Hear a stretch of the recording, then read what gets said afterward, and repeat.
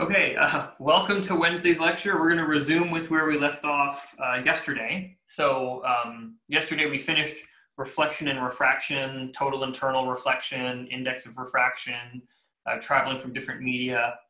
And the last bit of yesterday's lecture, we started with spherical mirrors. And we will, after we're done spherical mirrors, we will go on to lenses as well and lens systems. So what we did yesterday in the last little bit was we introduced some new terms. So we coined a notion of a virtual image and a real image.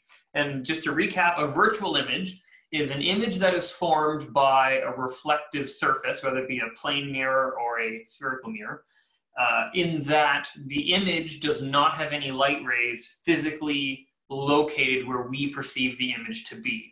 So an example of a virtual image would be when you look at yourself in a mirror in your bathroom. You perceive yourself to be, I don't know, let's say a meter behind the mirror. But of course, a meter behind the mirror is nothing. It's your wall or another room in your house.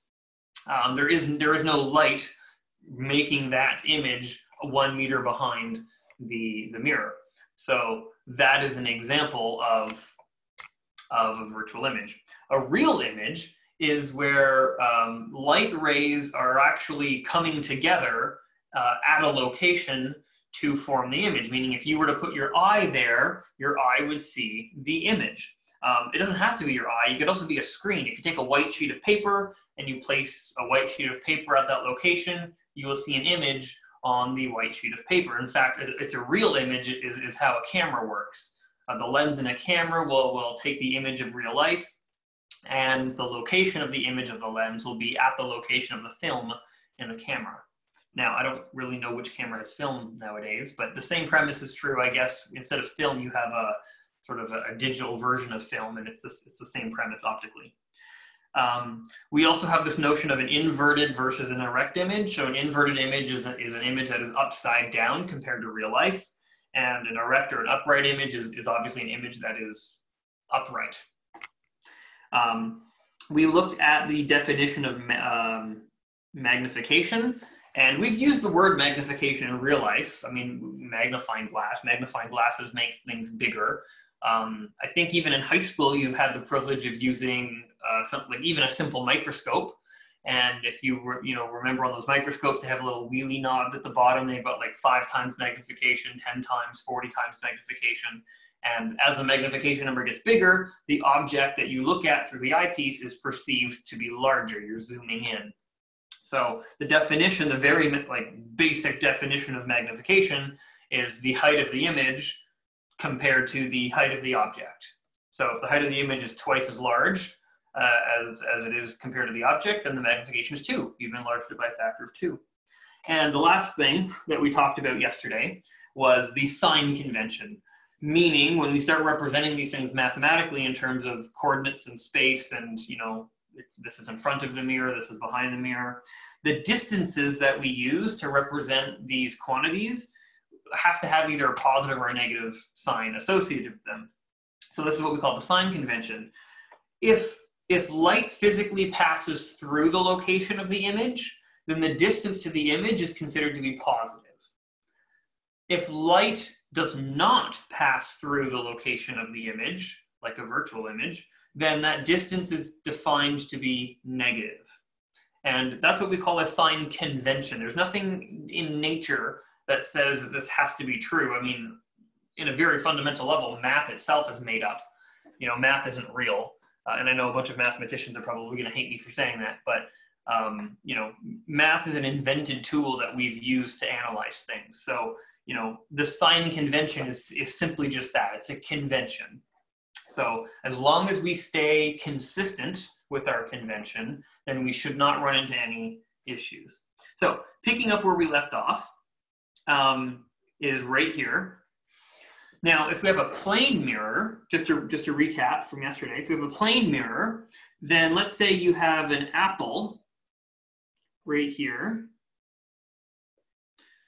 And there's always a little stem on the apple, right?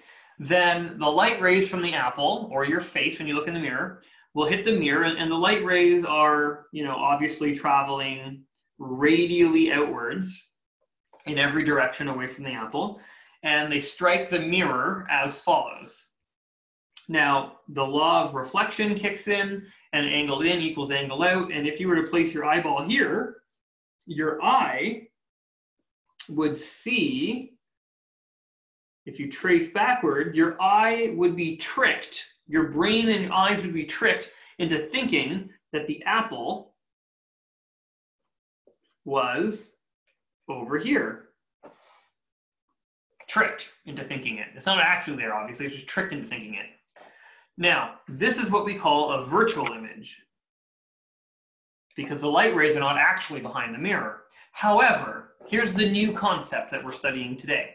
If you take this flat mirror and you bend it, now, for those of you who maybe remember when they were younger, maybe you went to a carnival or something and they had the maze of mirrors, or the, I don't know what you call it, the fun house of mirrors, whatever. And you know, there's a bunch of curved mirrors, and they give you really weird optical illusion patterns. Some make you look fat, some make you look thin, some make you look tall. That's pretty much what we're studying actually right now. So if you take that plane mirror and you bend it, specifically if you bend it in the shape of a sphere, so not like a V, not like a, you know, wavy, just like a sphere, because all the math that we're about to do only works for spherical mirrors, then you see that all of a sudden things become very different. So if the mirror itself is bent in a sphere, then the light rays are still coming off of point P radially. They're still coming off kind of everywhere, just like before. And when they strike here, instead of coming, you know, instead of diverging, striking it and then going away from the mirror, they actually get focused inward. And this is only true for spherical mirrors. If it's a sphere, or the shape of the mirror is a sphere, then these will all focus their reflected rays through one specific point. And it's the location at which all of the light rays pinch together or focus together. That's going to be the location of the image. And this is a physical image. Light rays are physically converging together at this point. So if you were to place your eye here, that's where you would see the image. Now, your eye cannot tell the difference between a virtual image and a real image. It's an optical illusion either way. Well, one's an optical illusion. The other one, like this is an optical illusion. This is not an illusion. However, the whole notion of an illusion is you can't tell the difference. So the whole point is with your eye, you can't necessarily tell with your eye that it's going to be a real or imaginary image. And that's why the fun house of mirrors is so fun, because you can't tell what's real and what's not. So let's define some new terms. Well, we know that if our mirror is bent into the shape of a sphere. So it's not a complete sphere, it's just a slice of a sphere. So if we were to just trace the rest of the sphere here, this is a terrible drawing of a sphere. If we were to just complete the circle, then the circle would inherently have a center, and it would have a radius. Okay, so some new terms that we're coining. There is the center of curvature, C. The center of curvature is just the location that is at the center of the circle that the spherical lens would make had the circle been completed.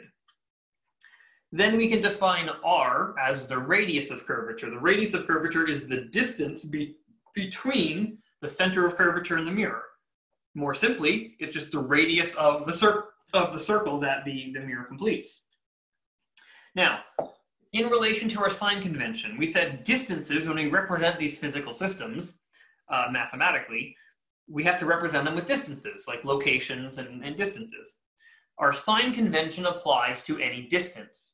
So, our radius of curvature is positive because we take it to be positive according to our sign convention, because the center of curvature is on the same side as the mirror of the reflected light, meaning light is physically traveling through the center of curvature, right? Light, you can see here, light is on the same side as the center of curvature.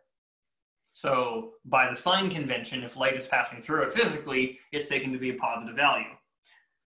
When this is the case, we call this a concave, in this case, mirror. Now you could have a concave lens as well, but the lens allows light to pass through it. This is a mirror, it reflects light. So this is what we call concave. Now, the reverse is, well, the reverse. It's the exact opposite. So here, if you have the reflecting surface on the outside and the glass part, it was the thing, the integrity of it. The glass itself doesn't do the reflecting. It's a shining coating that we put on the glass. So if the reflective surface is on the outside and it curves inward, then you see here that if you were to complete the circle, here, the center of curvature is over here. However, there's no light rays over there. All the light rays are coming in and reflecting on the other side. So there are no light rays on the side of the center of curvature in this case. So according to our sign convention, if light rays do not pass through it, it's negative. We call that negative. So this would have a negative radius of curvature. Whereas this one would, oh, there we go, have a positive radius of curvature. And this is called a convex spherical mirror, or a convex mirror. We're only going to be dealing with spherical mirrors, really. So if you just say a convex mirror, we know that that means spherical in this class. Okay, now, there's a long, complicated derivation that really is full of geometry for no good reason. So instead of showing you that derivation, because it would really just take time and it's not really in the scope of the course. So given that this is a sphere, again, I cannot stress this enough, spherical mirrors, this is only true for spherical mirrors, well, as well as spherical lenses, as we will find out, but spheres, specifically a sphere. Given the geometry of this, you can actually derive this relationship. Now, this is using S and S prime. I'm not really a huge fan of S and S prime because, I mean, I know symbols are arbitrary, but these symbols are extra arbitrary. They don't really remind you what is what. So I like to use the following representation. I like, instead of saying 1 over S plus 1 over S prime equals 2 over R, I like using 1 over DO, distance of object, and maybe perhaps I should write that down, distance of object. And this is going to be, oops, distance of image. That's what DO and DI stand for. And that way it helps, it built into the symbology, it helps remind you what the variables represent. And of course, don't forget that each of these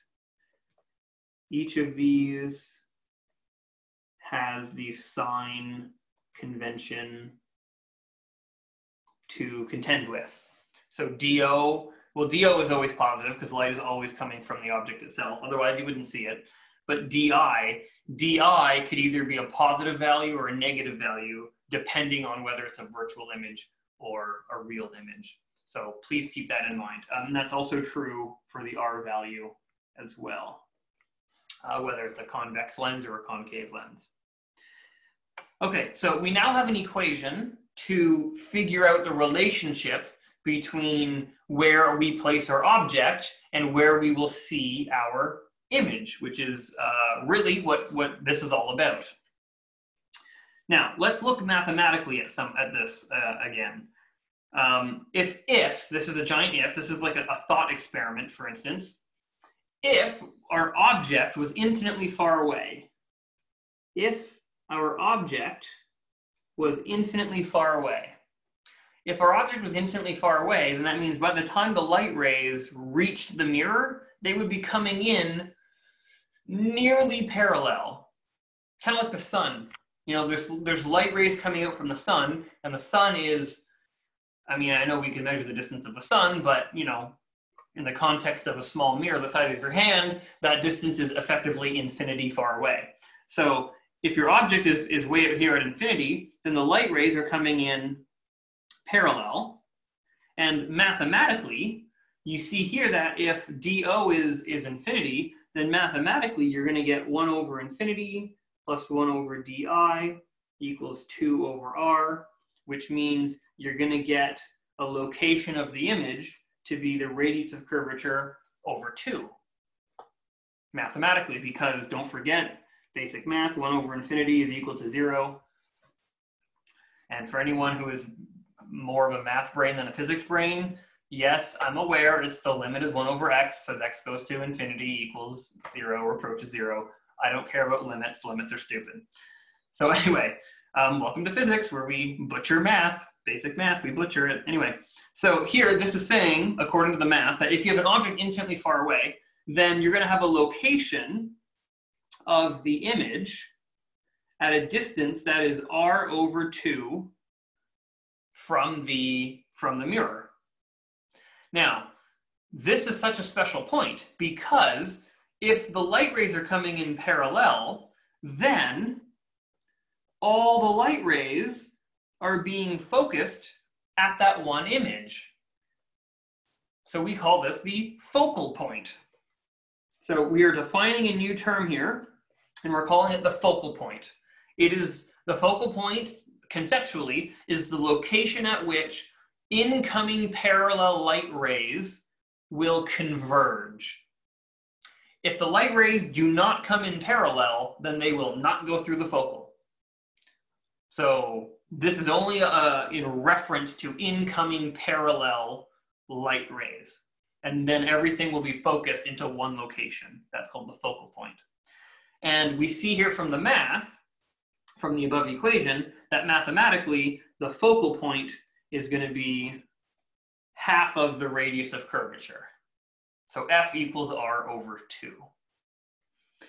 Now, this also provides us with our first ray diagram rule. So there's two ways to study optics, geometric optics, with mirrors and lenses. One is geometrically, using ray diagrams and drawing a diagram on paper. The other way is mathematically. So we would do both just to make sure we got the right answer. We would have the two of them sort of corroborate each other. And if we do it geometrically, we need a way, a notion, an idea of how to construct our ray diagrams or predict where the light is going to go. Rule number 1 for this, we call this ray diagram rule number 1. Quote unquote, in parallel out through the focal. That's the first rule of optics for ray diagrams. This means that if you have a light ray that is coming in and striking the mirror that is parallel, not in at an angle, just parallel to the ground, then it will come out through the focal point. Then it'll come out through the focal point. Okay, so that's ray diagram rule number 1. Okay, now the opposite is also true. If you have a light source, like let's say you have a candle.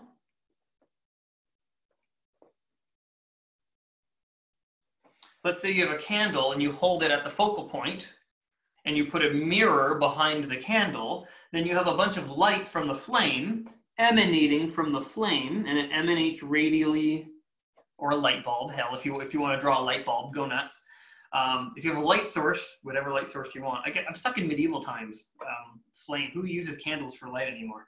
Anyway, even if there's no even if the power goes out, we have like solar panels and little trinkety solar lights. Like no one uses candles anymore. Anyway, if you have a light source and you hold it at a focal point, then what happens is the opposite is true. The light is originating from the focal, so it will strike the mirror, having come from the focal point, and then it will go out parallel. So this is a way to sort of control scattering. In fact, this phenomenon right here is what we use for stage lighting. Or a more common term you may have heard is a spotlight.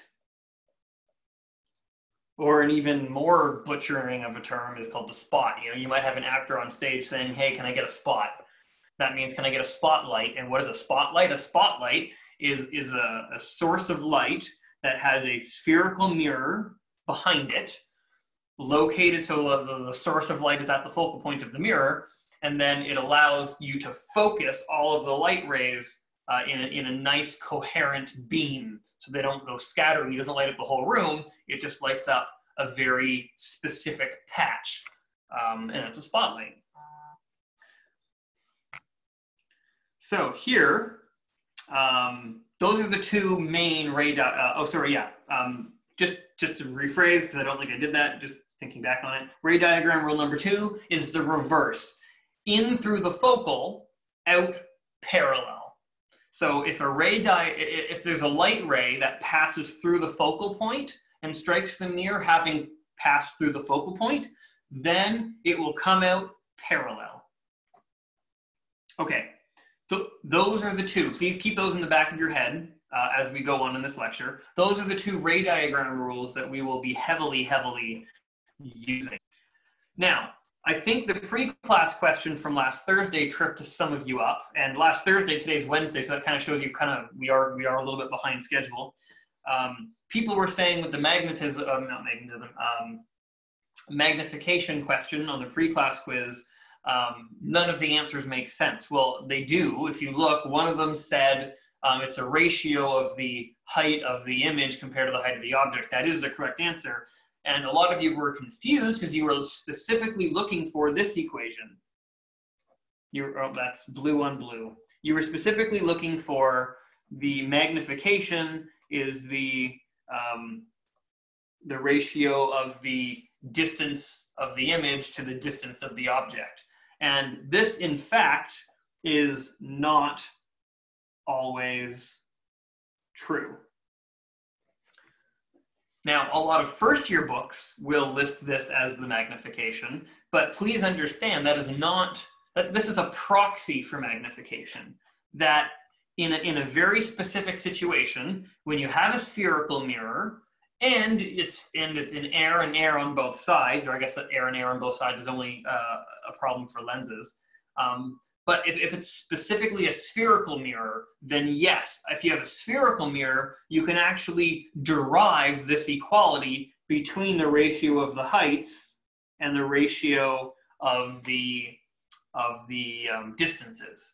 And you can do that using similar triangles as illustrated in this slide. Again, the derivation of which I don't really want to concern ourselves with, but point being, I just want to let you know that the definition of magnetism is not given in terms of distances, because many things can affect those distances.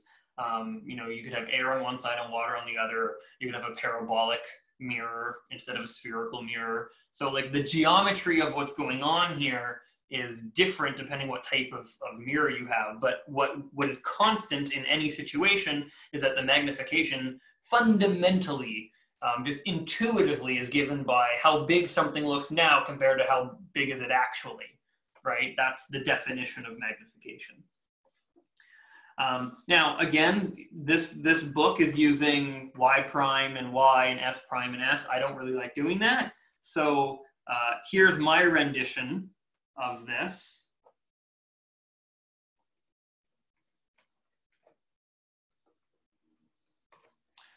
So the magnification equals height of the image divided by height of the object, also equals height, distance of the image divided by distance of the object with a negative sign. And this equation will be on the formula sheet for the exam. It's a pretty fundamental equation. However, it's time consuming to like always reference the formula sheet and, you know, trying to search to figure out what equation you need. Here's a sort of saying, and I usually am against these sayings, but this one's kind of cute. For those of you who are familiar with Snow White and the Seven Dwarves, the movie, you might remember a song in the movie when the dwarves are kind of marching off to work, where they say, hi ho, off to work we go. This is very similar. It's, let me just change my color here. It's hi ho, dido with a negative sign, you know, which is very similar to hi ho, it's off to work we go. Hi ho, dido with a negative sign, you know. So if you're always needing to kind of use this equation, you can never remember, you know, where the negative sign goes or what goes on the top, what goes on the bottom. Just remember the saying, hi ho, dido with a negative sign, you know. And if you can't remember that, then maybe just try to remember Snow White and the Seven Dwarfs, and then maybe the lyrics will come to you. Okay, the other thing I want to say before moving on to the next slide is let's practice. Now this slide here does not use the ray diagram rules, but let's practice using the ray diagram rules. Is there a way I can insert a shape? Yes, there is. Let me see if I can cover this. Is there a way I can fill this? I don't know. Okay, I don't know.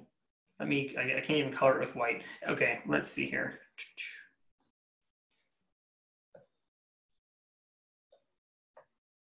I'm just gonna try to color this in so it's not so intrusive. It's weird coloring with white. It's like those white crayons. When you buy a box of Crayola crayons and they give you that white crayon, you're like, when am I ever gonna use this? I guess in times like this. Okay, that's good enough, I think. So here, let's use our ray diagrams. So our ray diagram rule number 1 says in parallel, out through the focal. So we would go in parallel, Now you might be thinking, but Mark, there's no light ray there. Don't forget, light rays are emanated radially, everywhere. We're only drawing 2 of the infinitely many light rays that are coming off of this object. So if I go out parallel, if I come in parallel, I need to go out through the focal. Now, this is the center of curvature here. We know from before the focal point is going to be halfway between the mirror and the center of curvature. So the focal point will be right around here. So in parallel, out through the focal. So let me try to aim freehand. Aim through the focal. Okay, so oh boy. There's the first light ray. Now, the second light ray is in through the focal and out parallel. So the second light ray, let's make that one green. I aim for the focal point.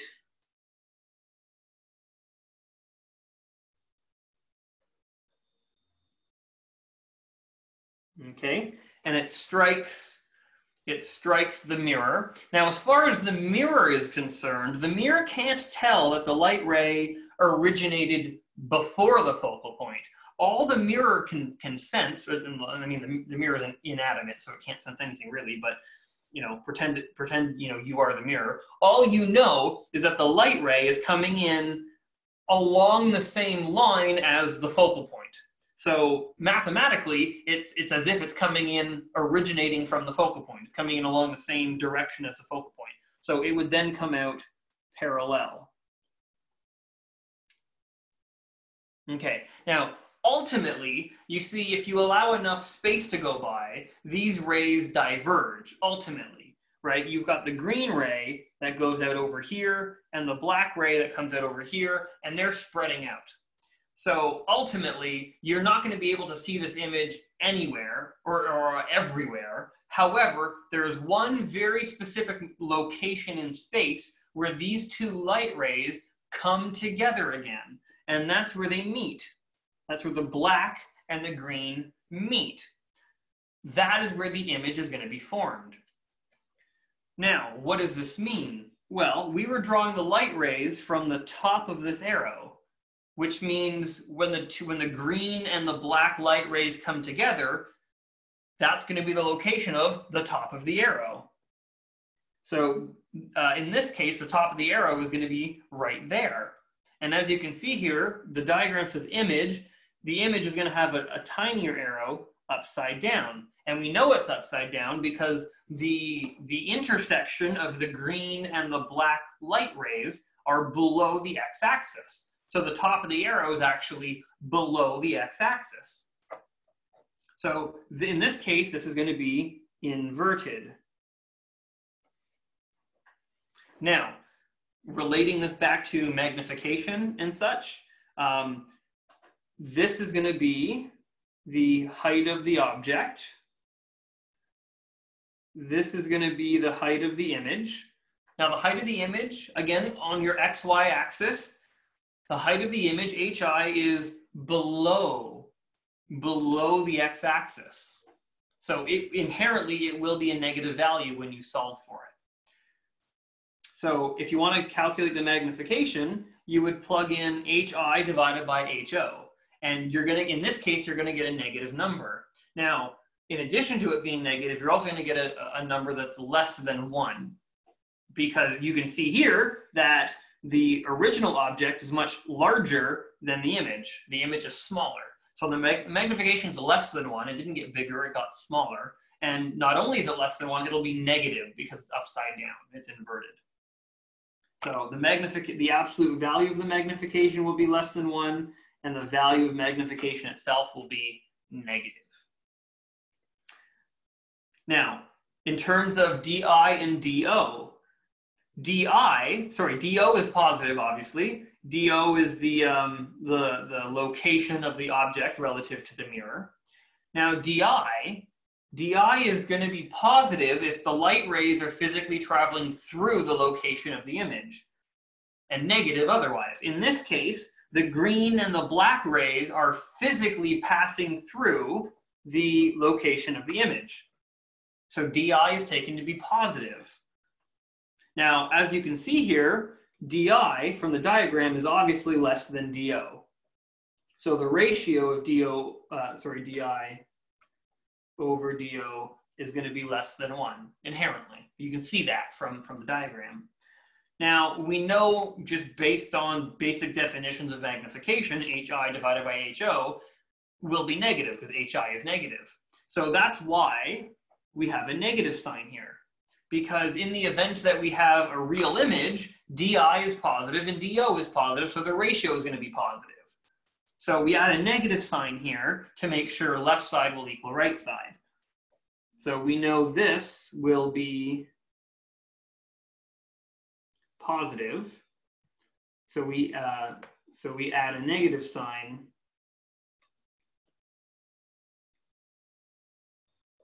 to, oh boy, what's happening down there?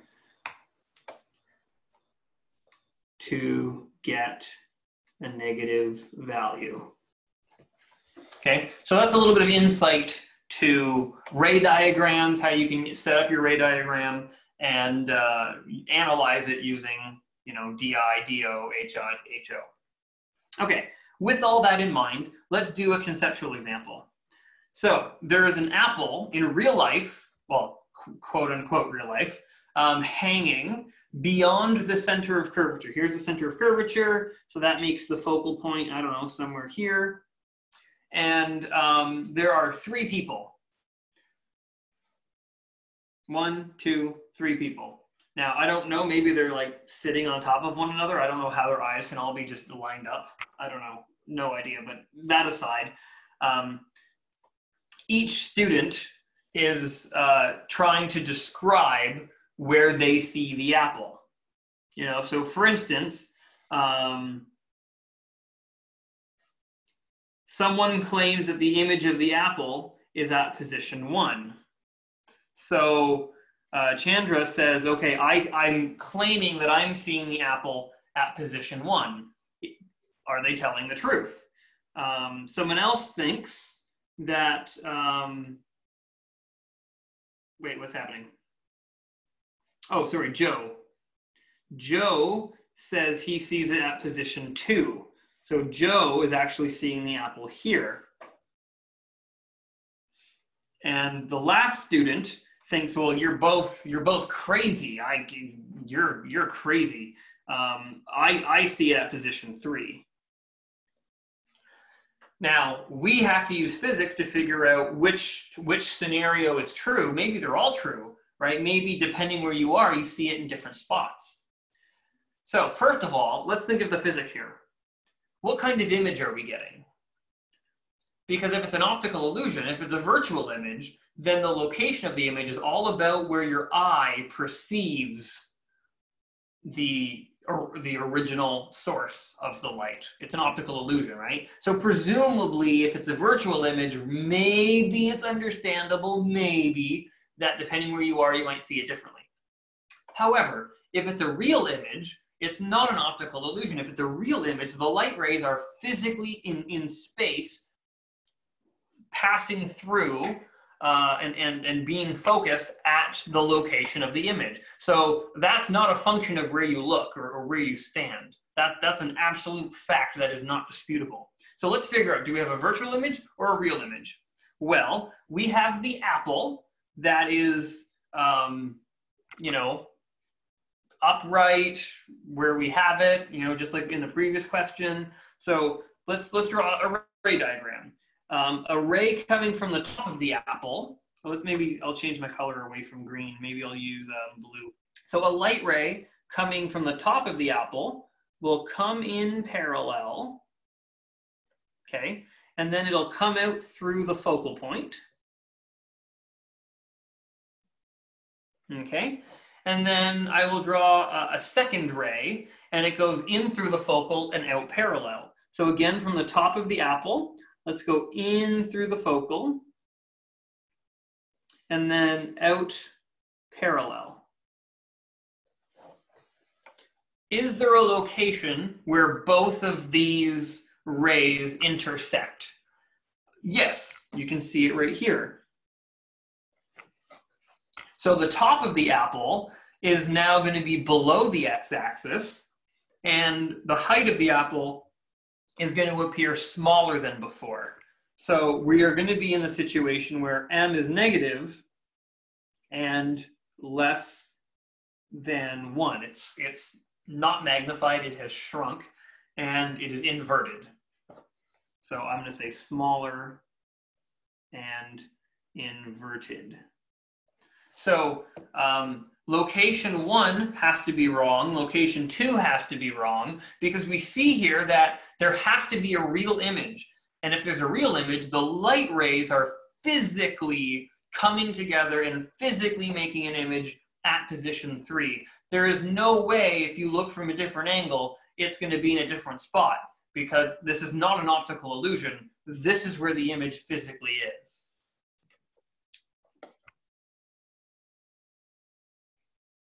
So I guess in the context of the question, the third student was correct. The third student says, you're both lying. We all actually, in fact, see it at location 3. And that's indeed the right answer here. Now, let's do something a little harder. Instead of conceptually, let's do a rigorous problem. And when I say rigorous, I don't mean hard. I just mean drawing the ray diagram as well as doing the math. Okay, so here, what's the question? A lamp is placed 10 centimeters in front of a concave spherical mirror that forms an image of the filament on a screen that is placed 3 meters in front of the mirror. So behind the filament, okay. What is the radius of curvature of the mirror? If the lamp, oh, that's part B, okay. So let's do part A. Part A says, what is R? Okay, well, in order to analyze this mathematically, I would first recommend drawing, instead of a free body diagram, because it's not forces, drawing a ray diagram. And then instead of doing F net equals ma, I would recommend doing the only equation that we have in this chapter. Well, I guess there's 2. There's magnification, and then there's the spherical mirror equation that we saw earlier. So first, let's kind of draw a situation here. So here's my mirror. Okay. So here we go. Now, presumably, we have some options here. So context is very important. We don't know where the radius of curvature is, and thus we don't really know where the focal point is, but we do know where the location of the image is. We know the location of the image is upside down. We can tell from the diagram it's upside down and way over here. Okay. Now, that's important because in all of the examples we did before, we assumed that the image was in front of us. Now, or more specifically, we assumed that the focal point was in front of us. That's not a guarantee. You could easily put an object in front of the focal point. What's that going to mean? Well, this is what that's going to mean. So we know that this is true. Let's see if we can analyze this using our ray diagrams. So we know because the image is behind us, let me say because image is behind object, we know focal is behind, focal is behind object as well. So, or close to it. Now here, if we look at our thin lens equation or our spherical lens equation, we know 1 over dO plus 1 over di is going to equal 2 over r. Okay, so we ask ourselves, what is dO? Okay, well dO, if you read the question, dO was distance of the object. You place the object 10 centimeters in front of the mirror. So 10 centimeters. All right. And here we see the screen where the image is placed on the screen, and the image is formed 3 meters away from the mirror. Now again, we ask ourselves, are the light rays physically hitting the screen? Yes. That's why a screen is put there. Light hits the screen, and I mean, it's literally like a projector screen. You know, when you're in class and the big white projector comes down on the blackboard, that is a real image that you need a screen to see. So real image, according to our sign convention, it's a positive value. So then that means our DI is going to be 3 meters, which is 300 centimeters. You can either put everything in meters or you can put everything in centimeters. It doesn't matter as long as you're consistent. Now, if you plug everything in, you're going to get 1 over 10 plus 1 over 300 equals 2 over r. Now, if you solve for r, you're going to get, let's see here, r over 2 is going to equal 300 plus 10 over 3,000, I think, if I did that right. Yes.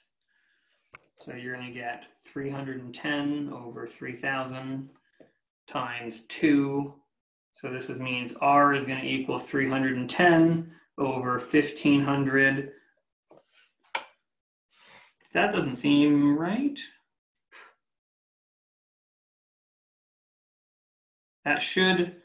This should give you something very close, just under 10 is what this should give you.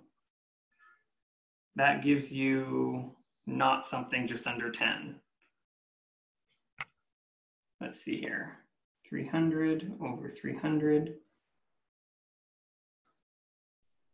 Oh, okay. I guess I only needed to multiply this by 30 if I really wanted to. I went over. Now, what I did should have been right, but let's do this instead. Oh, I flipped and I did 2 things at once and I shouldn't have. That's what I was doing. Okay, 31 over 300. So that makes R over 2 equal to 300 over 31. Yeah, I only flipped one of the two sides. Whew. Rookie mistake, rookie mistake. Okay, so this is gonna be 600 over 31, and that's gonna be just, no, yeah, that's gonna be around what? Around 10? It'll be around, okay, whatever. The answer here is saying, yeah, around 19.4 centimeters. So whatever, if you had a calculator, you could say 20. 600 over 30 is around 20, so whatever. Okay, so the radius of curvature is 20, which means your focal point is half of 20. It'll be around 10-ish. So we placed, this location is at 10 centimeters, which is right close to the focal point, as it turns out, right close. In fact, the focal point, I think, mathematically is like, you know, right there, really close. Anyway, so there's the radius of curvature. Part B, if the lamp filament is known to be 5 millimeters tall, how tall is its image known to be? Okay, well, we're talking about magnification now. So height of the image over height of the object equals minus di over do. Well, we know di was what, 300? And do, I already forgot, do was 10. So this is going to be 300 over 10 is 30, and the negative sign, so negative 30. Now, negative means the image is inverted. 30 means it is 30 times larger than the object itself. So here, we know the magnification is 30, or minus 30. So then that means the height of the image is going to equal negative 30 times the height of the object. And the height of the object was, what did they say the height of the, oh, sorry, it's a reverse. We have the height of the image, sorry. We have this, so we had to solve for HO. So HO equals HI over M, which is going to be 5 meters, millimeters, what is it? Millimeters. 5 millimeters over minus 30. And when you do that math, you're going to get something pretty small. Where I don't see where the answer is at the moment.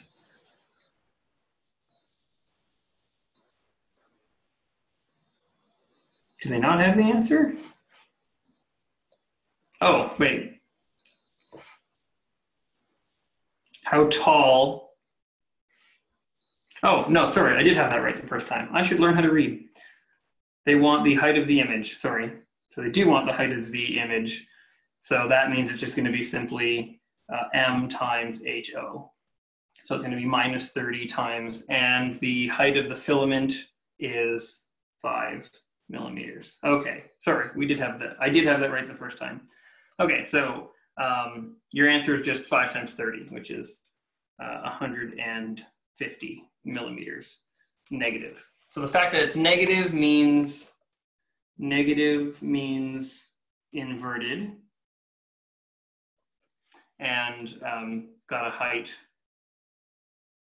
of 150 millimeters. And 150 millimeters is about 15 centimeters upside down because of the negative sign. Okay. There is another worked example here, but this one has a full solution. So if we have time, we'll come back to it later. If not, I would definitely recommend that you carve out some time and review this yourself. But again, if we have time, we'll come back. The next thing is convex mirrors. They're very similar, they're just opposite. Everything's the same, but opposite. It's the same equation. Same equation.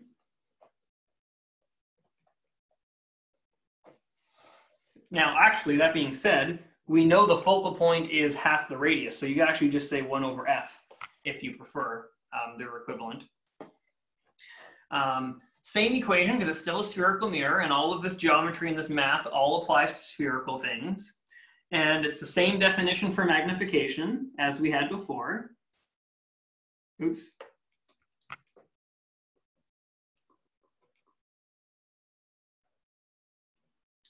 So same two equations. The only difference is the sign convention is now a little bit different. The sign convention now, the radius of curvature and thus the focal point for a convex mirror will be negative. So I will say the difference being the focal point is negative, the radius of curvature is negative, and the distance of the image is going to be virtual. So it will be negative as well. So mathematically, the only real difference is the sign convention.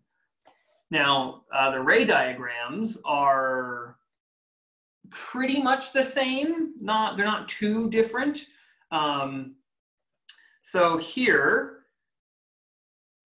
is the rules for the ray diagrams of a convex mirror. So if the rays come in parallel, before we said in parallel out through the focal, but here they don't reflect through the focal, they reflect away from the focal. So if they come in parallel, they reflect as if they're coming from the focal. So it's still sort of the same. It's still sort of in parallel out through the focal, sort of. It's just kind of different. Very similar though. In parallel, out as if it's going away from the focal. Okay? And then the reverse is true. If you have a light ray that happens to be coming in that is aimed at the hidden focal point on the other side, then it will reflect and it will go out parallel. So the same two ray diagrams the same two ray diagram rules are effectively unchanged in this situation as well. You just kind of have to know to trace back. So here's an example of how we might do that. So a convex mirror has a known radius of curvature of 10 centimeters. Now, every word in a physics problem is crucial. We are told ahead of time it's a convex mirror. The reason this is important is because that tells us, according to our sign convention, that our R value is going to be negative. Okay, calculate the location and size of the image. So they want to know the location and size of the image. Formed from an 8 millimeter tall object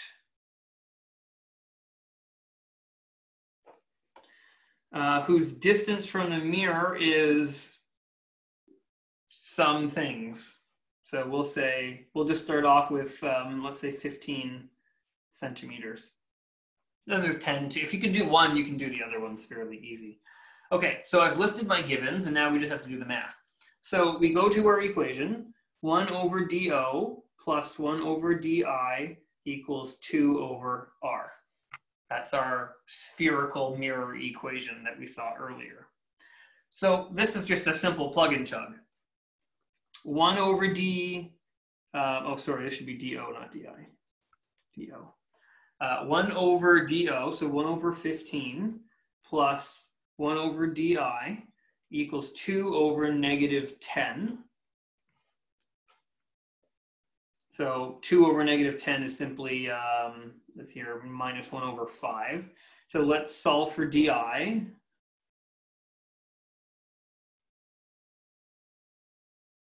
Oops, squiggly, I don't know why it does that. di, okay. And combining fractions, 3, 3. So this is going to be, let's see here, 4 over 15 equals 1 over di. So this is going to be di equals 15 over 4. 15 over 4 is going to be just bigger than 15 over 5, which is 3. So this is going to be just bigger than 3. So I'll say this is going to be bigger than 3. And what was my unit for 15? 15 centimeters. So this is going to be just bigger than 3 centimeters. It'll actually be somewhere around 3.5, maybe closer to 4, because 16 over 4 is 4. So it'll probably be closer to 4, actually, come to think of it.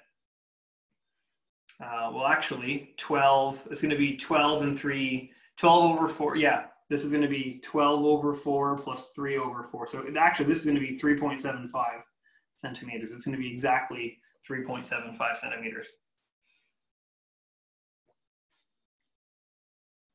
Yep, and that's what they're getting here. Now they're getting, did I miss a negative sign somewhere? They're getting a negative value.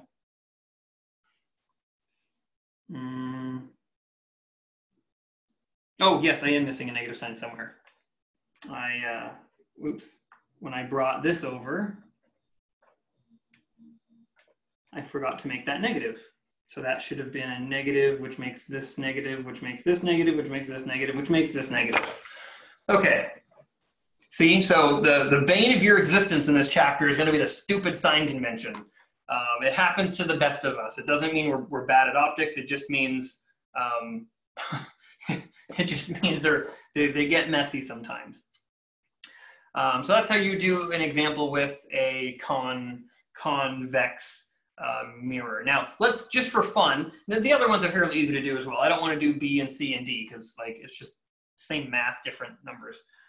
However, let's see if we can draw a ray diagram just to sort of solidify what's going on here.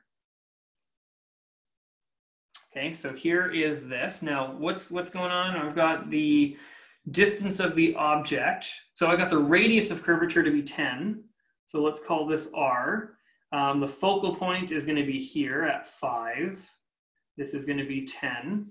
Where do I have my object? I've got my object at 15. So I've got my object here at 15. Now, I don't really care about the height. We just use magnification for the height. It's fairly easy. So let's draw our ray diagram. So the focal point, the real focal point is actually going to be over here. So this is going to be the focal point. And this is going to be R. Okay, so there's two ray diagram rules. In parallel, out through the supposed focal. So let's do that. In parallel. Okay, and then out through the supposed focal.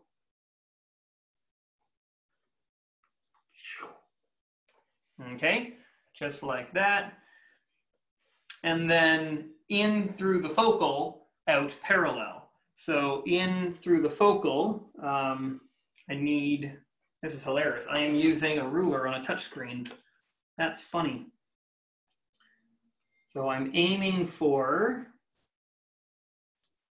oop, come on. You can tell drawing is not my forte.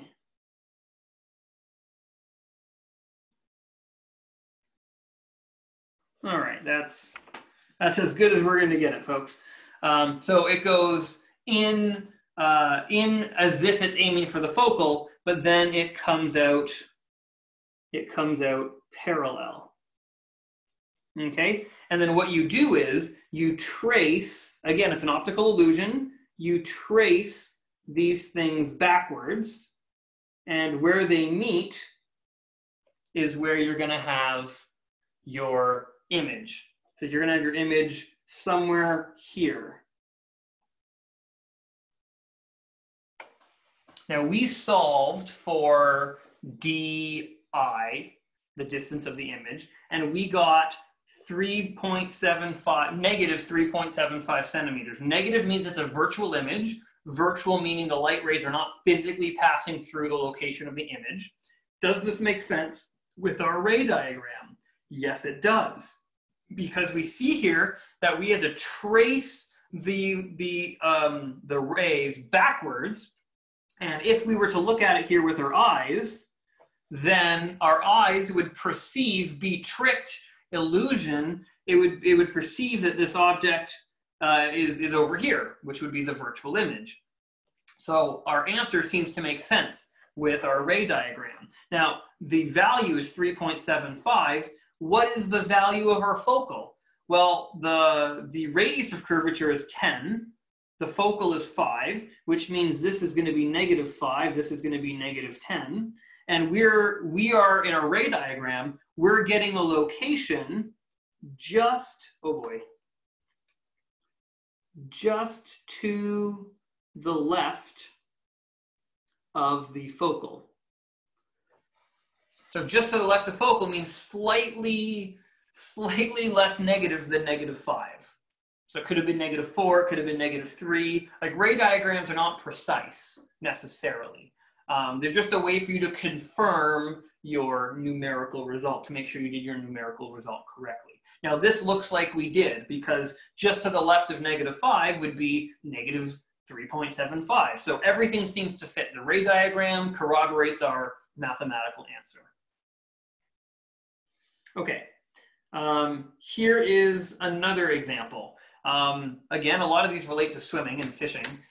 You might see warning signs on pools, and I mean, often there's always at least like one lifeguard in the bunch. Now, how many students are here in the moment? There's not that many.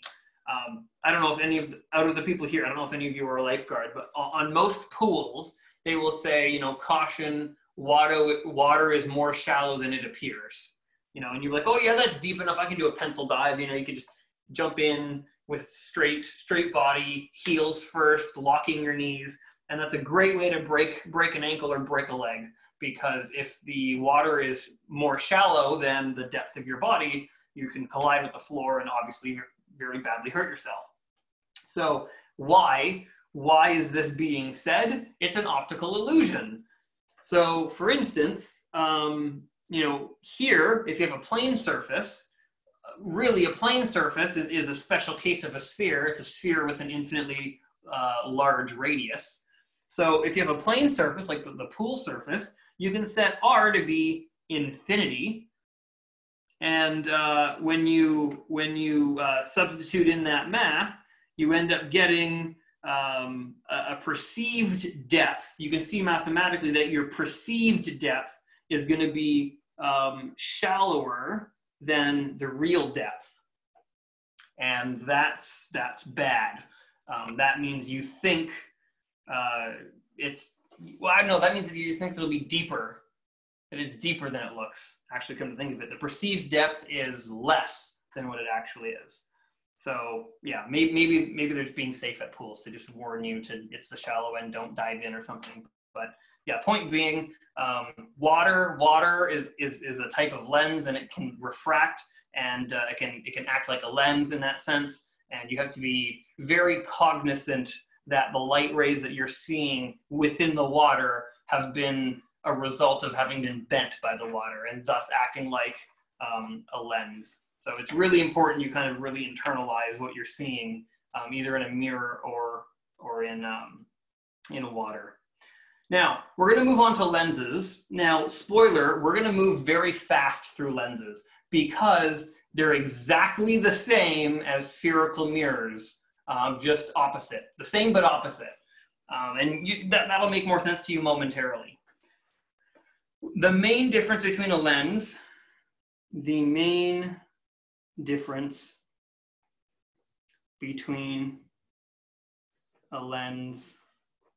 and mirror is mirror reflects light and a lens refracts light. Meaning, a mirror will reflect light back at you, so if the light is coming in on the left, it will be reflected back on the left. A lens is typically made out of glass or plastic, and that's see-through. So light, when it strikes the lens, or glass or plastic, it will go through, the lens. It will get transmitted into the lens, and it's a new medium, so then refraction kicks in, and it will bend, and then that's how you can manipulate the direction of the light rays.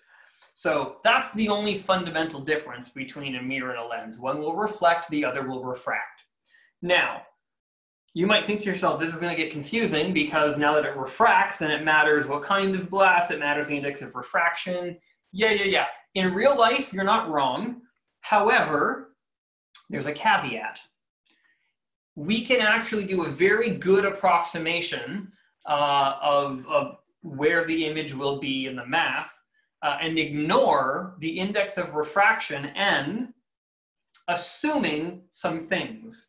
So I will say, to, maybe in a different color, to avoid needing knowledge of n, you know, now that we are refracting light, we can get around this, and it's a complete fluke, by the way, that we can get around this. There's nothing in the laws of nature that says this should be true. It's just a fluke that it is true. We can get around needing knowledge of the index of refraction by creating a very thin lens. And I mean that quite literally. It's so thin that the thickness of the lens is quite minuscule. What do I mean by that? I mean, you do not have a thick piece of glass that you've carved to be a lens. That is not a thin lens anymore. I mean, you have a thin piece of glass where, you know, the tips of them, you know, like for instance, let me just draw a picture.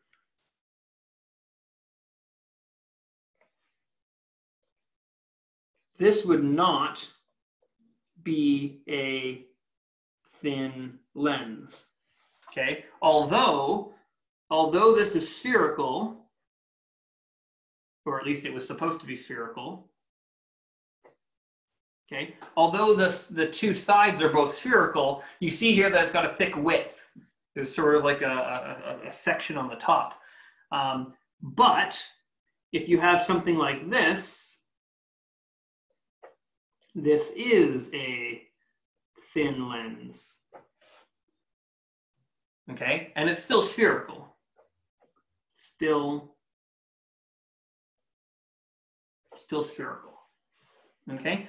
So if we can construct a lens that is considered to be thin, which is all we're gonna be talking about in this class, so relax, then you can actually approximate the real complicated equation by dropping all the n values, and then miraculously we actually end up getting the same equation.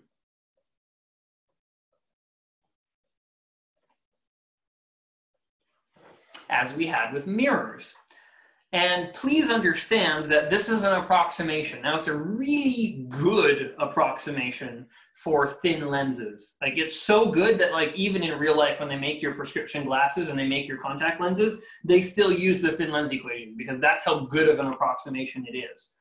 But in real life, this is a simplification of a more complicated equation that is simplified by the fact that this delta x effectively goes to 0. And when that goes to 0, it simplifies the real complicated equation quite nicely. So it's a fluke, but luckily for us it's true that the analysis method for a lens is identical to that of a mirror, as long as it's spherical. And in this class, all we're gonna be talking about is sphere. Okay, so just to reiterate, but in context of a lens now. So we had, what happened? Okay, here we go. We still had the two ray diagrams We had in parallel, out through the focal, in through the focal, out parallel. That's still true, right? Because all the same math applies. It's still a sphere. It's the same thin lens equation, hi fluke, and it's got the same governing magnification equation. So because all of the analysis equations are the same, all of the conceptual rules are also the same. So, you know, if you have the sun over here, and you have parallel shining light rays coming in to a lens, then they will go out and focus at one spot. So I don't know, maybe if you grew up on a farm or if you were just a mean kid, I don't know, and you had a magnifying glass, you know, you can like quote unquote burn ants. I sincerely hope no one's ever done that. That's very cruel. But you know, you can hold the magnifying glass up, you know, to a sunbeam, and it will focus the rays of light in one spot, and that's a lot of heat all in one spot. And you can presumably, if it's a strong enough day and a strong enough magnifying glass, you can presumably start a fire. You know, if it's something easily flammable like some paper or some kindling, hopefully not an ant, but you know, technically possible.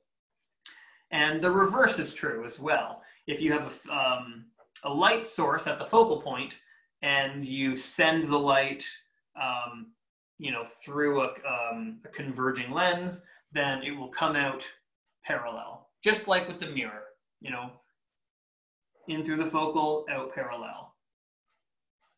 And here, in parallel, out through the focal. So the same two rules apply.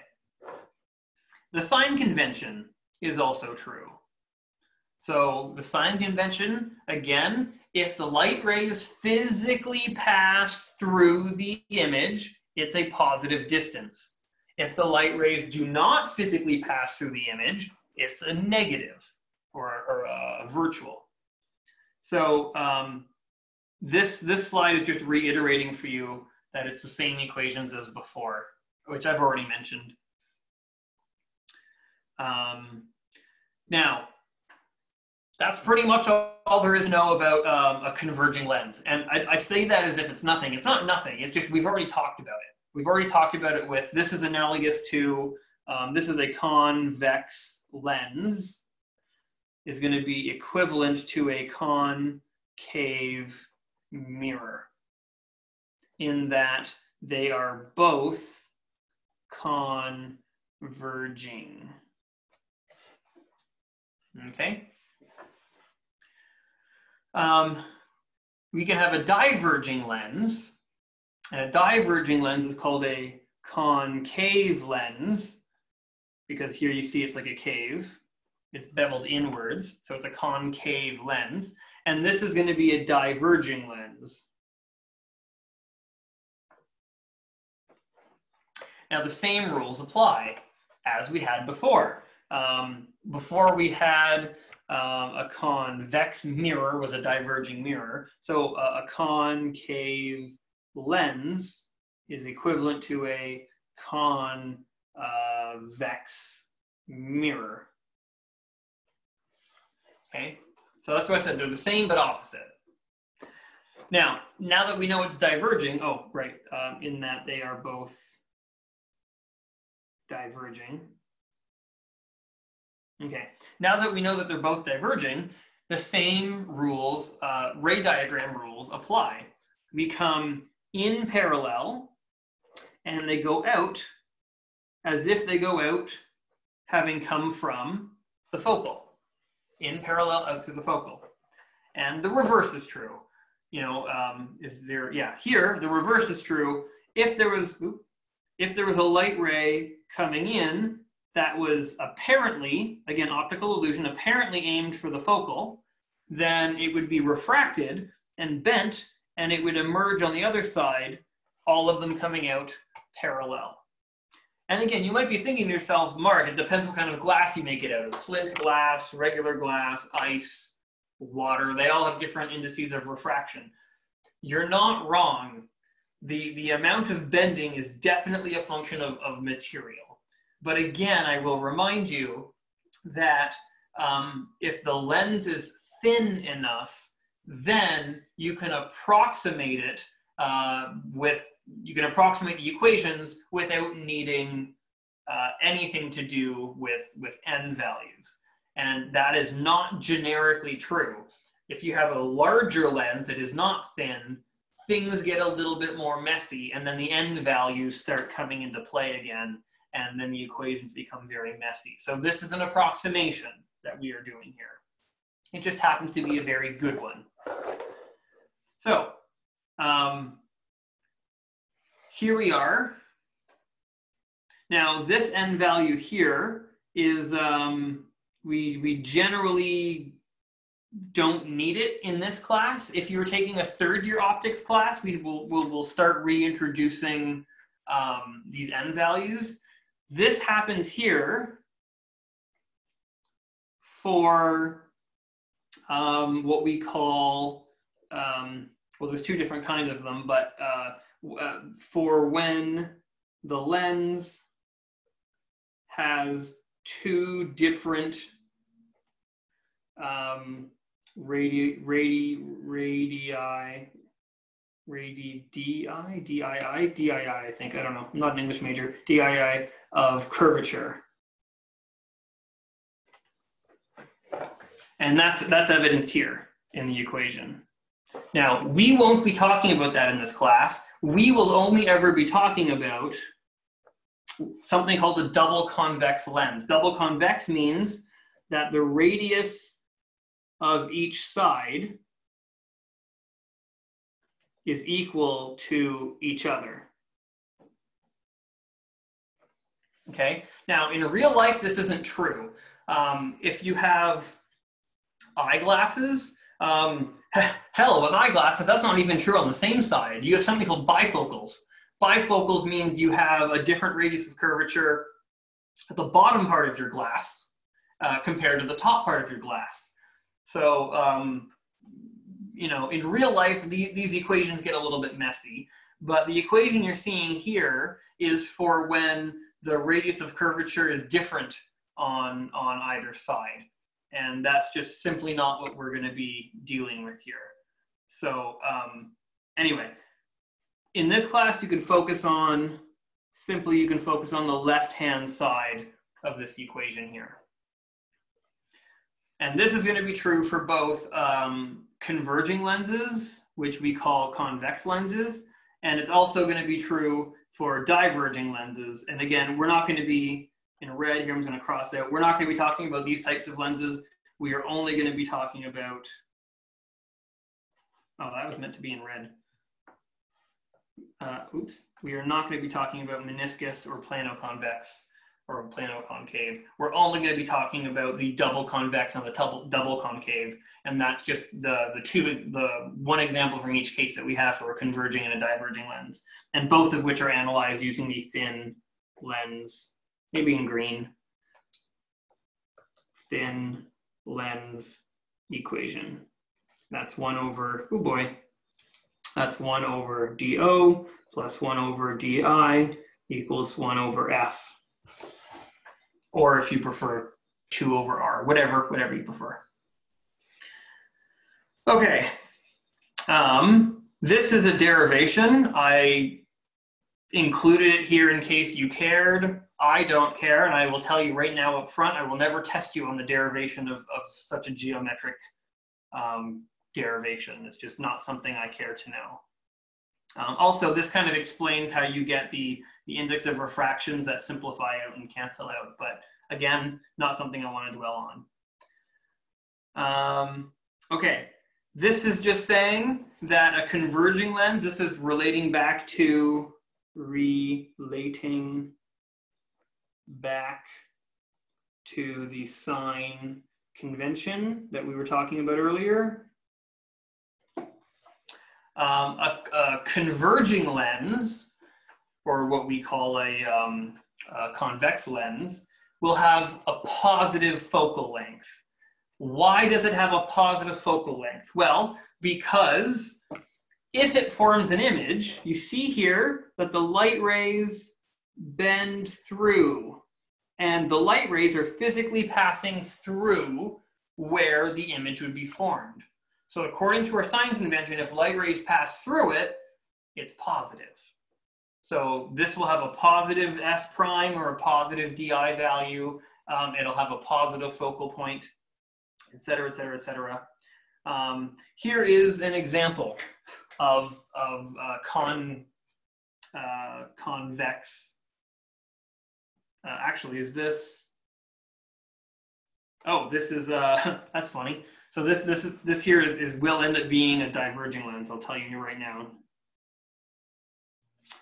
Okay, so here, yeah, the focal length of a converging lens is positive, and I will also say here that the opposite is true for a diverging lens. So a diverging lens would be the concave lens, or the double concave lens, but we just call it the concave lens. It's a diverging lens, and it will have a negative focal.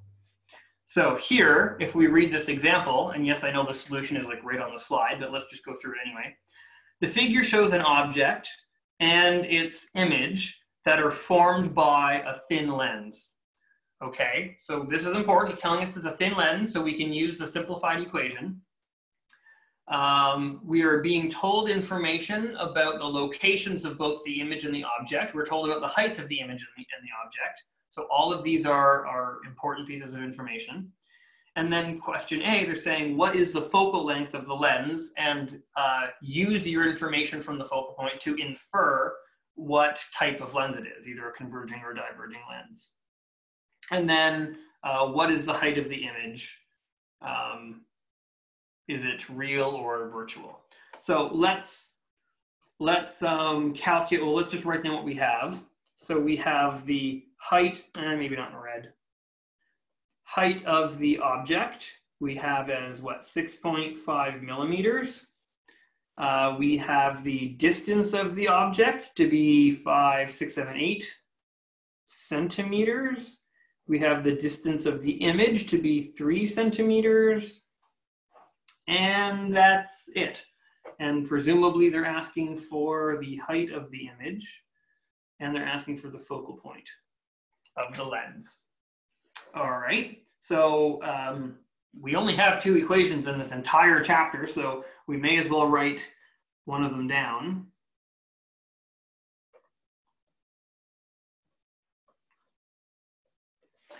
All right, so there's the thin lens equation, or the spherical mirror equation. They're the same equation.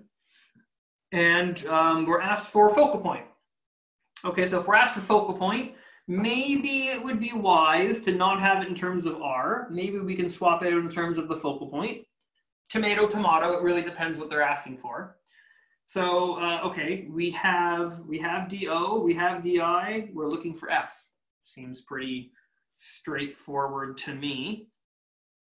So here we, oh, sorry. There's one other thing we need.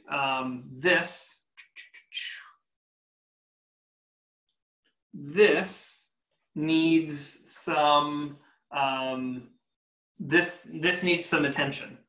So the sign of S prime will determine whether it's a virtual image or a real image. All right. So here, if you look, because we don't know if the light rays are passing through it or not, because we don't know if it's a diverging lens or a converging lens. Okay, so we don't know how to impose the sign convention here, because we don't know if this is a converging lens or a diverging lens. So we don't know how to trace the rays yet. So we need another piece of information. If you look at the magnification equation, height of the image over height of the object equals minus DI over DO. Well, if you look here, what we do know from the picture, we don't know the exact value of the height of the image, but we see in the diagram here that the image is erect and the object is erect.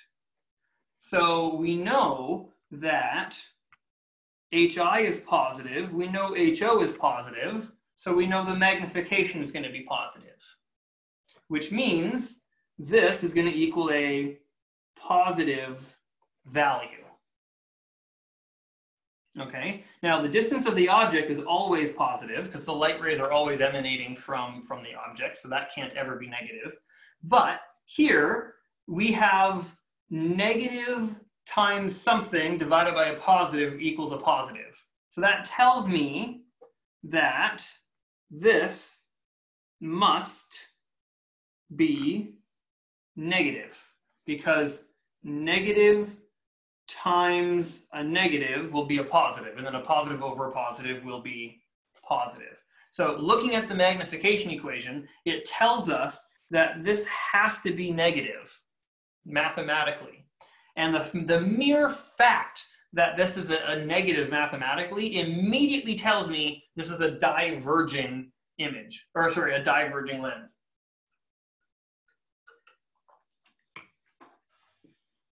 Okay.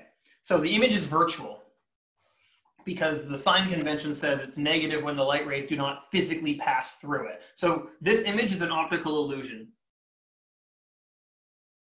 Optical, that's not how you spell illusion. Optical illusion. Okay, so now that we have everything, now we plug it in. So 1 over DO, DO is 8, plus 1 over negative 3 is going to equal to 1 over F. Let's solve for F. So this is going to be, well, and cross multiply if you want. It's going to be 3 over 3, 8 over 8. So 8, 9, 10, 11 over minus 24 equals 1 over F, which tells me F is going to equal minus 24 over 11. 24 over 11, well, there's 24 over 10 is around 2.4. So did I? Oh, hold on, I did that wrong. This should be negative 8.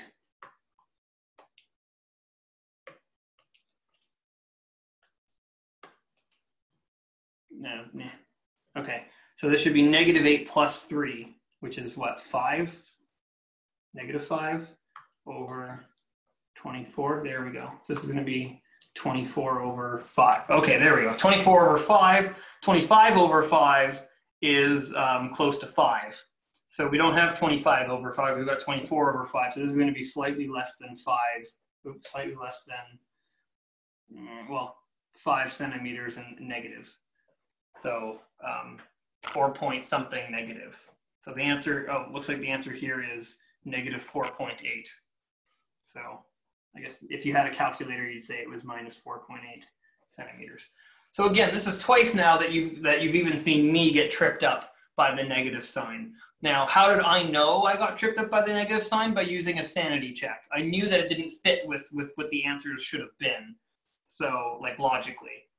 So I strongly recommend having sanity checks that you perform to help catch these stupid plus minus mistakes. I am very, very notorious for these plus minus mistakes. So, and maybe you guys won't be, I don't know, but historically, if there's something that is so nitpicky that, you know, even someone who's well-versed and does this frequently messes up because it's so nitpicky, it's something that you should definitely not take light. When you're doing practice problems, please make sure you're getting these plus and minus signs correct. Okay, what else are they looking for? So that was A. What is the focal length? So the focal length was minus 4.8. The mere fact that it's negative means, by the sign convention, means it's a diverging lens. And B, what is the height of the image? Is it real or virtual? So B is what's the height of the image. So the magnification equals HI over HO equals minus DI over DO. So the height of the image is going to be minus DI over DO times HO. So this is going to be what, 3 divided by 8, or it's going to be negative of negative 3 over 8 times HO. What's HO? 6.5 millimeters. So 3 over 8 times 6.5. So it's going to be, I don't know, 2.5. It's going to be around 2.5. around. Use a calculator. It's going to be around 2.5 millimeters, I think.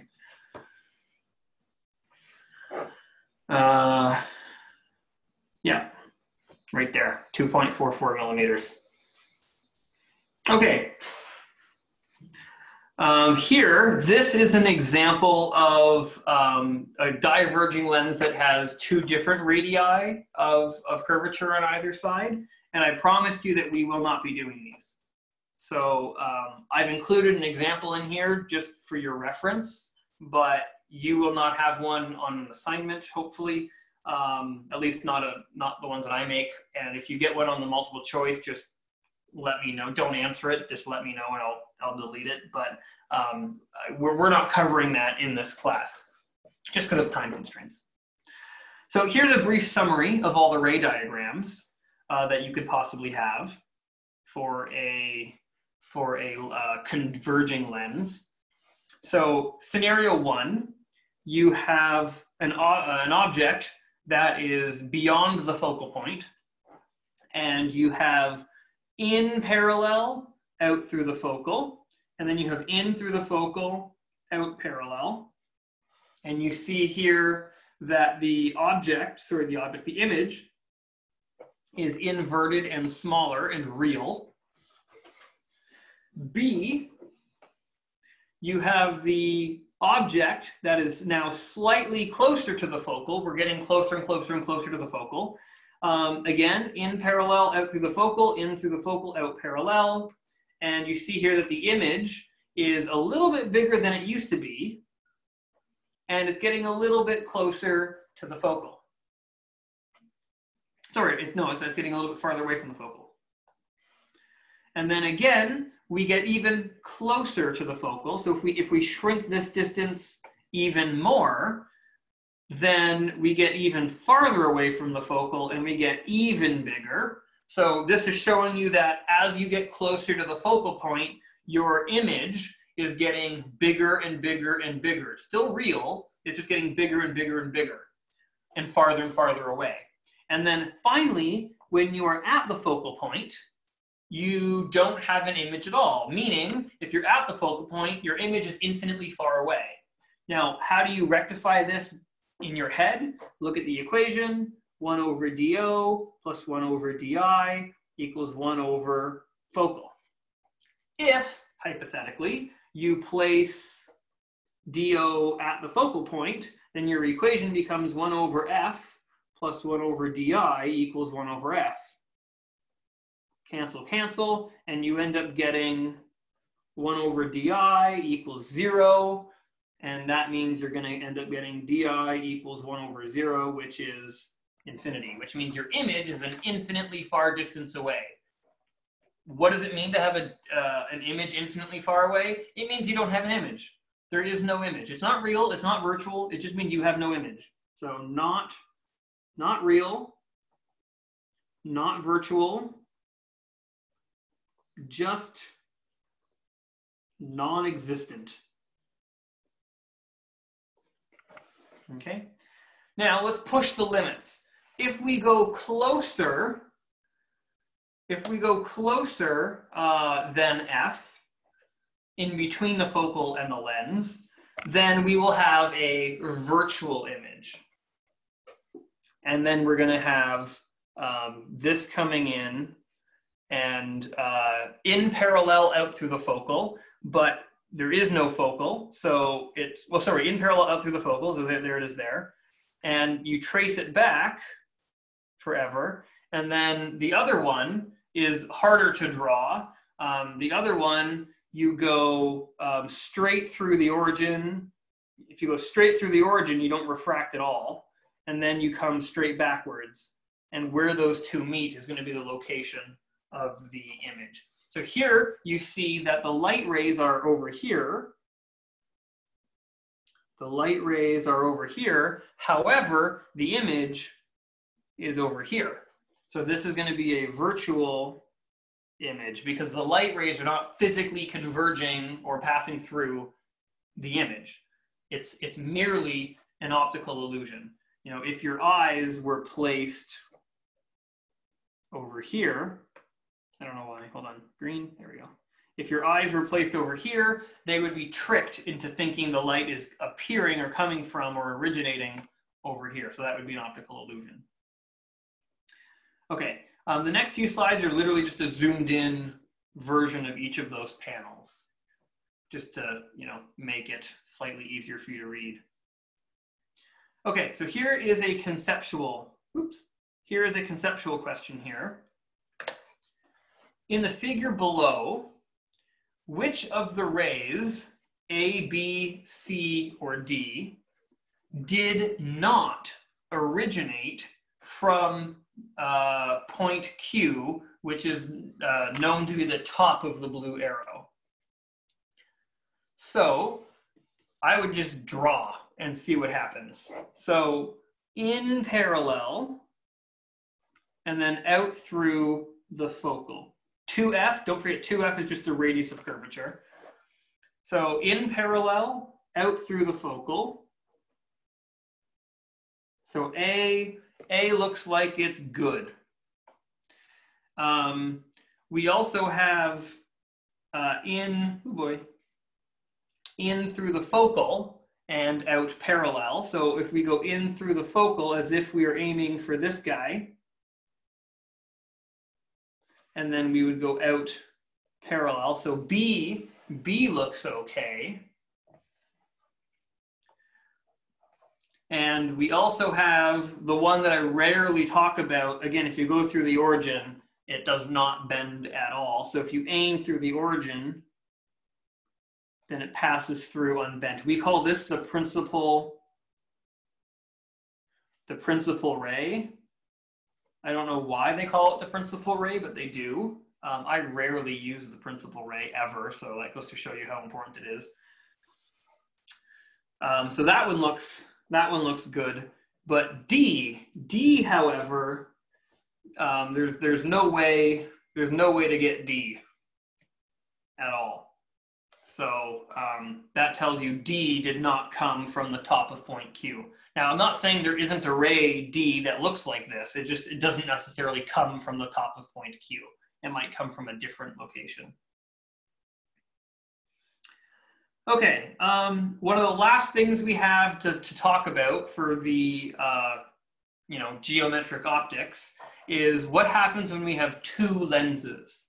So a two-lens system. Now, really, the thing here to keep in mind is the image of the, oh, actually, hold on, before I say that, let me just clear up any misconceptions. What do I mean when I say a two-lens system? Okay, well, let's say I have one lens here. Okay, and maybe I draw an apple here.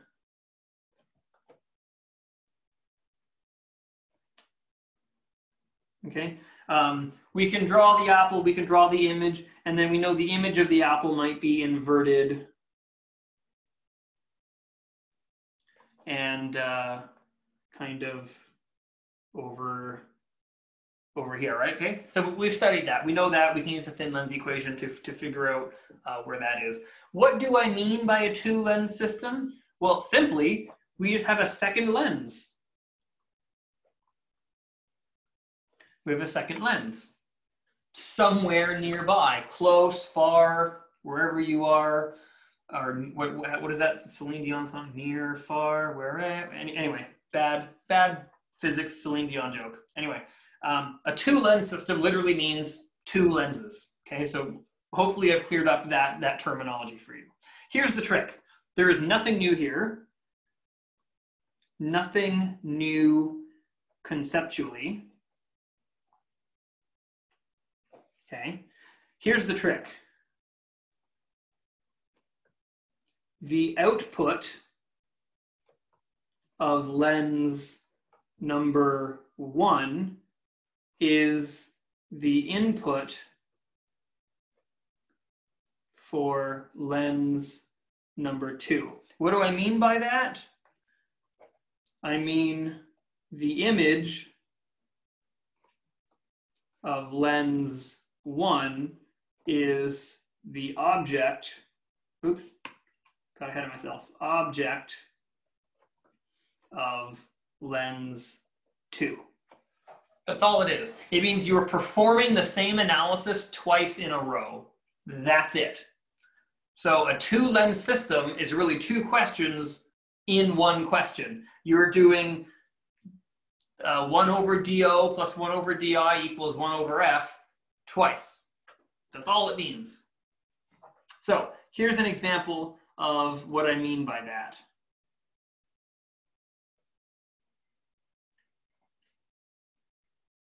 Wow, okay, here's what I mean by that. Let's say we have a 2 lens system. We have 1 lens here and a second lens here. Okay, 2 lens system. Step 1, ignore the second lens. I love when my step 1 is to ignore something because that's easy to do. So step 1, ignore the second lens. All right, so how do we analyze this? Well, I don't know what the fascination with physicists and penguins is, but for some reason penguins crop up quite a lot in physics textbooks. But anyway, let's say our object here is a penguin, hypothetically speaking.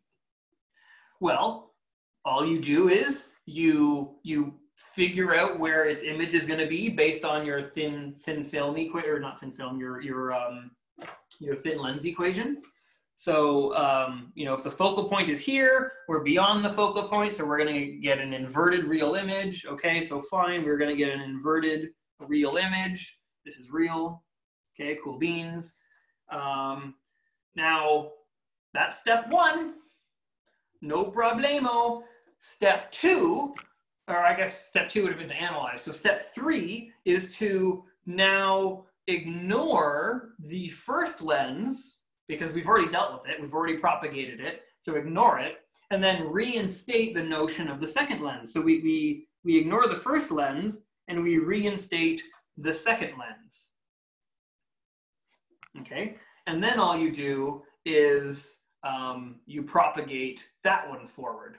So you say, okay, this used to be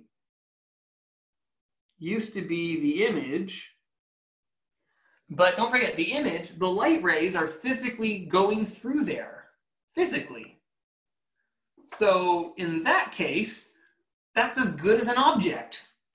So as far as lens number 2 is concerned, this is the object does not start with an L. Object.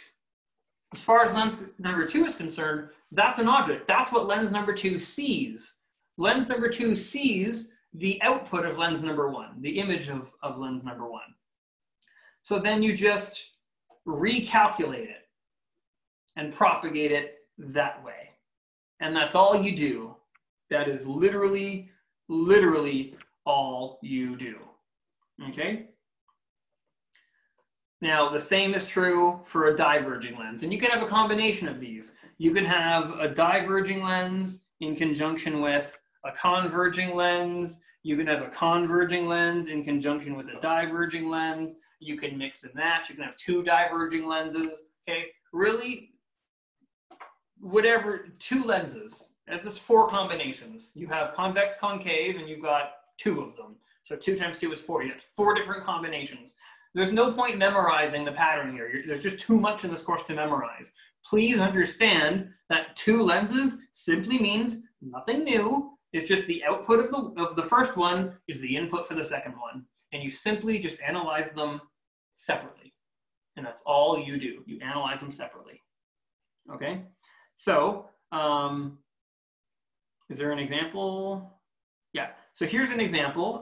We don't have time at the moment to do it, but we might do this example first thing tomorrow morning, just as a bit of a refresher for you to kind of recap both the thin lens equation as well as what it means to have a double lens system. So I would encourage you to maybe review it today if you have some time. If not, you want to study for the test or finish your lab, whatever. We will do this tomorrow morning as a refresher. The last thing I'll mention before letting you go is don't forget, if the output of one is the input for the other one, then there'll be a second output from the second lens. And the first lens had its own magnification, and producing an image from the first lens to be either bigger or smaller according to the M value. But that's the input for the second lens. So the second lens will then magnify or compress, but magnify the new input for itself and apply its own magnification to it. So if the first lens magnified it by a factor of 2, and the second lens magnifies what it sees by a factor of 5, then it was already stretched by a factor of 2, so 5 times 2 is 10. So the overall magnification of a 2-lens system is the product of the individual magnifications. And you can see this in a microscope as well. You've got the eyepiece, or the objective, and then you have the 3 different options, little swirly giggers. I call them swirly giggers. I'm pretty sure that's not the actual name for them. At the bottom, it's always got like the 5, the 10, and the 50, or something like that. You can rotate between them. So the overall magnification of a microscope is the product of the eyepiece and the objective together. And that's how you get the overall magnification. So yeah, I think we're mostly done. We're mostly done geometric optics now. We've done lenses, we've done mirrors, we've done ray diagrams, and we've done the thin lens equation and magnification. So all of geometric optics is pretty much done now. All we're really doing is practice. So tomorrow we'll do some practice. Tomorrow I will review with you the ray diagrams, and maybe that'll take an hour, and then we'll move on to the wave nature of light. So optics, I don't want to downplay optics here. I mean, I'm making it sound like there isn't a lot to it.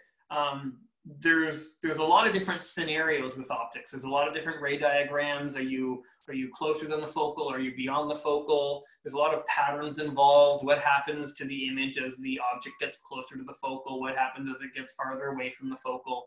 Right? There's all these sort of nuances to these equations, but they all boil down to the thin lens equation pretty much. The 1 over DO plus 1 over DI equals 1 over F. So practice and exposure will help you to feel more comfortable with the material.